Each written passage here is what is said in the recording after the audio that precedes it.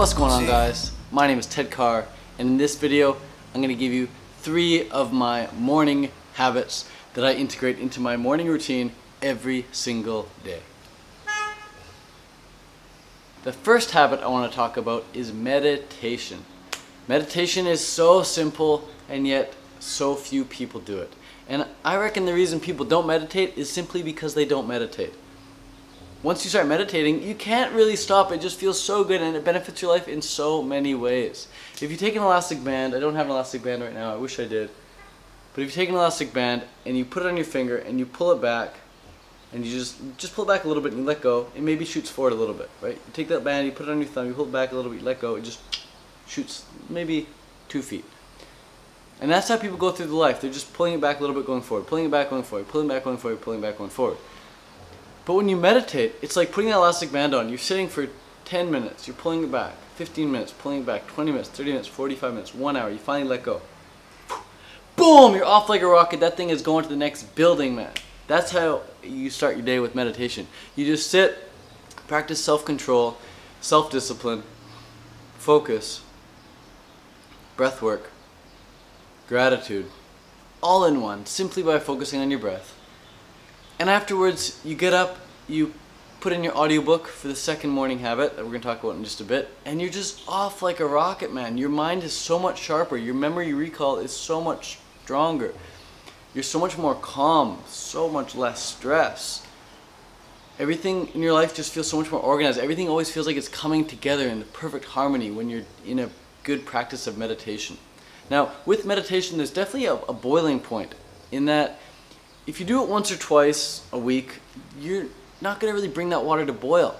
If you want the water to start boiling, if you really want stuff to start cooking in your life, really start changing in your life, then you've got to at least be meditating for 7 days on end. So give yourself a good 7 days to really start reaping the serious life-changing rewards, life-changing benefits of meditation. You can definitely experience benefits of meditation within just 2 minutes, or just even after 1 breath, simply by going.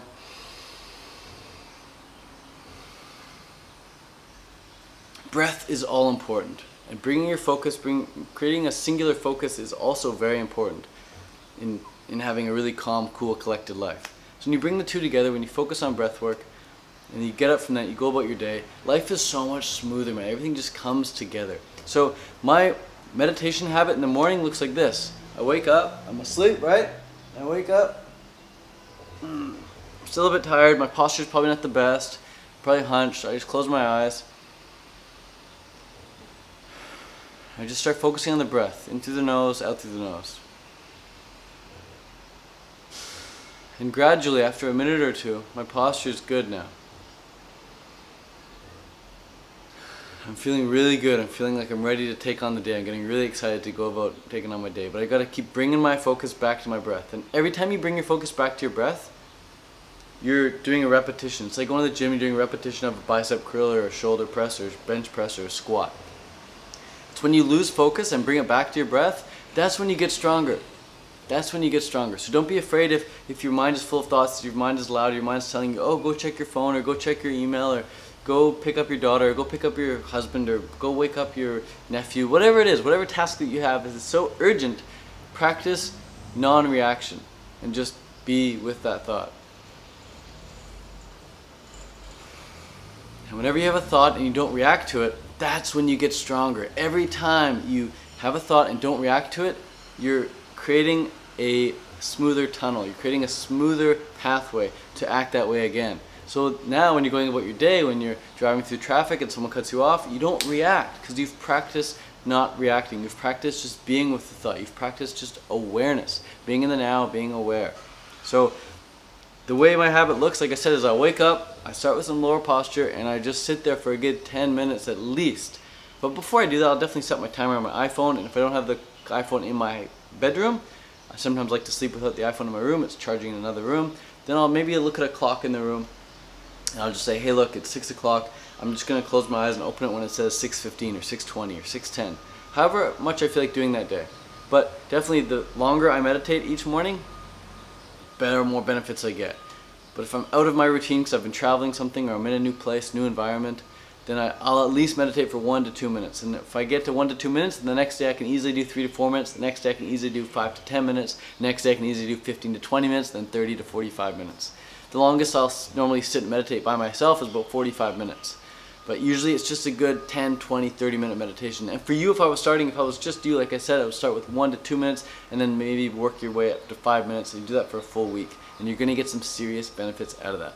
Alright, so now on to the second morning habit that I love to do every single morning when it's not raining, is go out for an audiobook walk. So after I meditate, my mind is cool, calm, it's a clean slate. It's really just ready to start absorbing some stuff. That's when I'll go do an audiobook walk. But if I come up with some really good ideas after I meditate, like normally I come up with great ideas when I meditate, but it's not the time to start writing those ideas down. If they're good enough ideas, then they're going to come back.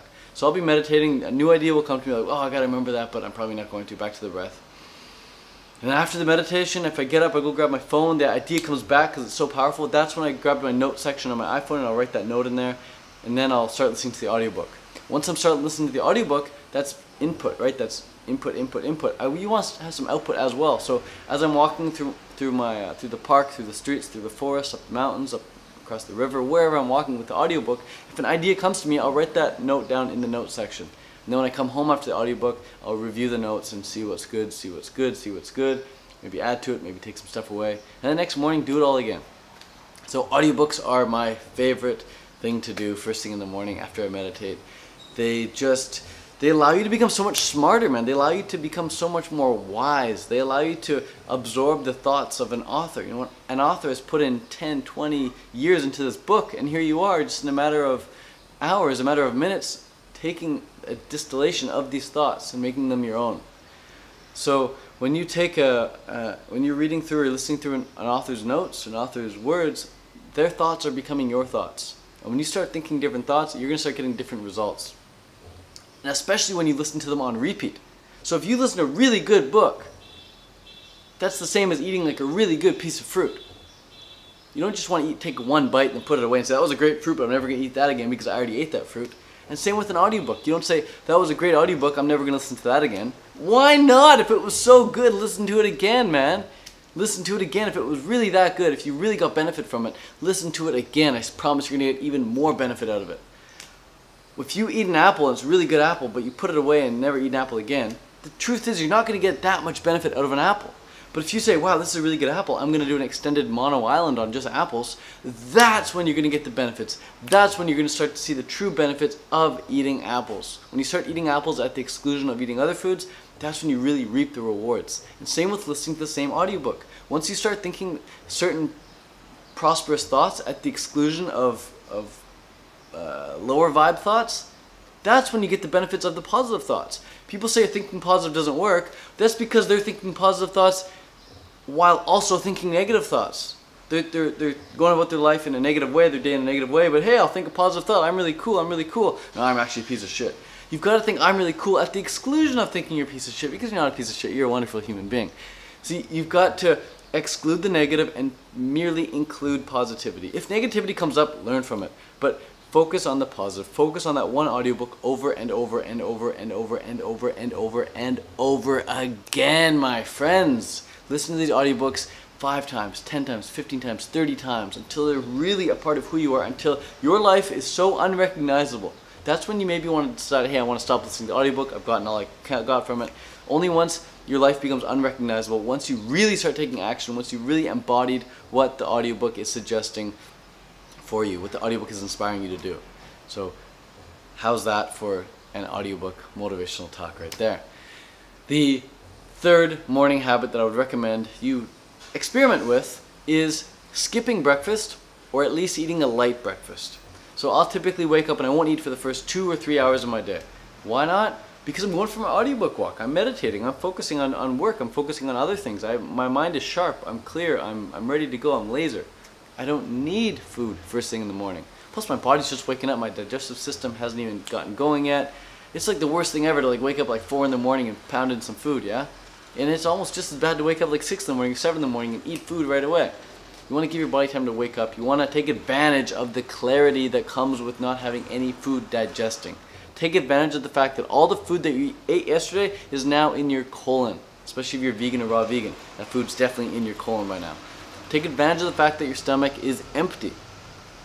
And also, not eating first thing in the morning gives you something to look forward to. Around 9 or 10 in the morning, when it's finally ready to eat, you can really absorb those nutrients with gratitude.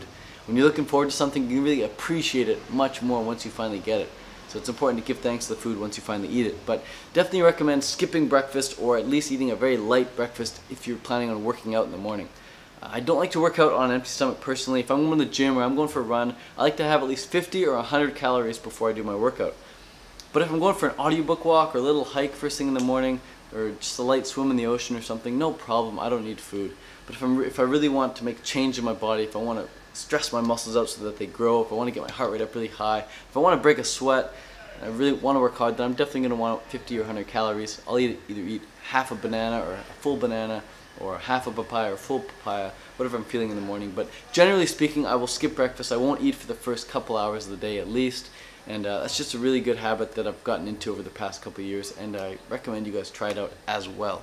So hopefully you got something great from this video. This was fun for me to make. I love talking about things that really work in life, because there aren't many role models out there, honestly, who are saying, hey, this really works. I recommend you definitely try this.